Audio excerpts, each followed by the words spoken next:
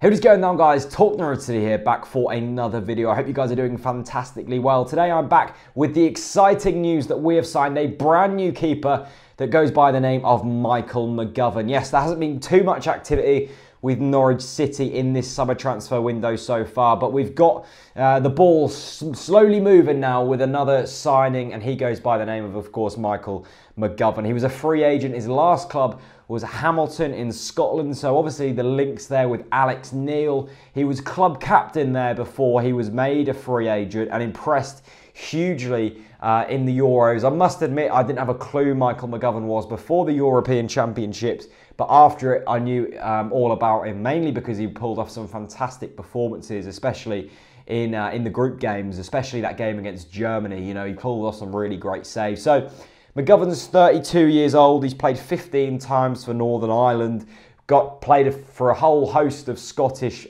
Premier League teams.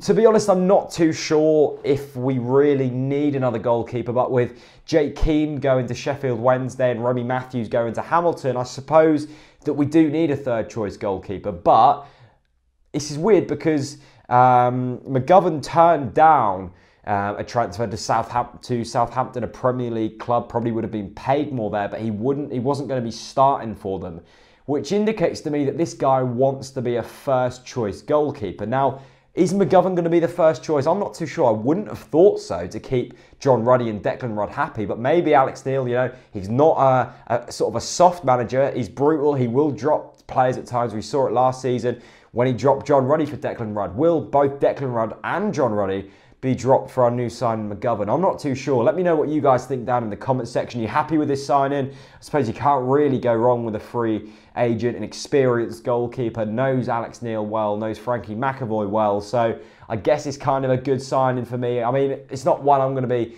absolutely ecstatic about. It's not kind of the reaction you'd get off me if we just signed Brittason Malonga or Ross McCormack, but at the same time, it's a signing that might gain us a few more points next season, and to me, that's beneficial. So let me know what you guys think down in the comments section down below. Leave a like and hit subscribe. It's completely free. You get notifications when I upload, and it helps me out big time. Thank you so much for watching, and I'll see you guys later. Peace out. Hey, what is going on, guys? TalkNorwichCity here, back for another match day experience. I hope you guys are doing really well, and hopefully we'll actually get a game in today. Yes, of course, the last game against Lowestoft was called off because of rain, but the weather looks a bit better today. Not great, but it's better. It's not raining, which is the